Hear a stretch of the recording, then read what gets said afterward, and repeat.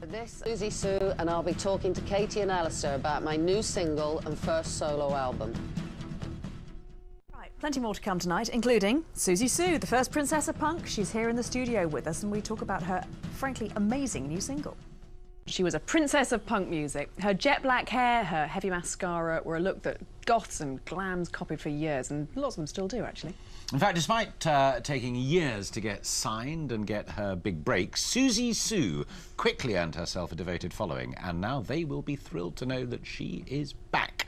Just as challenging as ever, here's a look at her new single, Into A Swan. And Siouxsie Sue is here, looking amazing, on screen and off, if you see what I mean, on that clip and here. It was great fun making that video with new video directors, Harvey and Caroline. It was a one-day shoot, crammed it all in. Yeah. And you were watching it really, really closely, because you didn't get a huge close-up look at it all while the work was going through. No, well, I saw the offline, and there was a few adjustments to be made, and by then I was back in France, so it was sent to me on the computer, and I literally saw the whole video about the size of a postage stamp. So, OK, I think that's about well, we can play it again for you later, actually, on the big screens.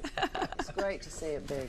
So I can't quite believe you've recorded so many albums, but this is your first solo one. Yes, first solo. I mean, I come from working as part of a band, so I guess it's something that I always felt, well, that's the only way to do it. For this, I think probably the idea of going under the name of Siouxsie and doing something solo probably happened around the time that I did the festival hall shows in end of 2004, and we had this amazing orchestra.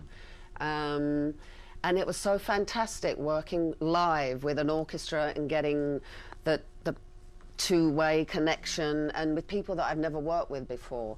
So that kind of, you know, finally the DVD came out a year later of the show. It went in at #1, which was fantastic.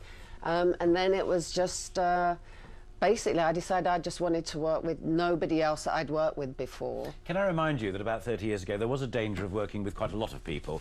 This was in a studio, I think it was in Yorkshire, with an old fella I knew quite well called Bill Grundy. You're still working, as we've just celebrated. He isn't anymore. I don't think he's living anymore, is he? A beautiful blonde on the top row.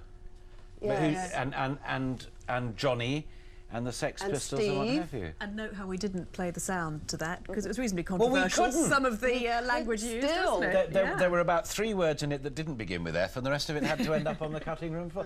Do you actually remember that era? Because I did read somewhere that you don't really go in for the kind of, you know, punk icon and what have you. You don't like all of that. Well, I mean, that was a long time ago, and it was of the moment, and you know, I'm forever battling with an industry that it seems to be forever looking backwards. And but that moment was, in many respects, a defining moment, because it was, you know, it was traditional telly. Absolutely right. Traditional TV presenters, grey-haired men in suits versus beautiful women dressed as punks. Yes. Well, that was then. This is now. It's great to see you, and good luck with the new album. We've got to leave. We could chat for ages, but we've got to leave it there, unfortunately. All right. He's gone. You're still recording, Siouxsie. I'm still here.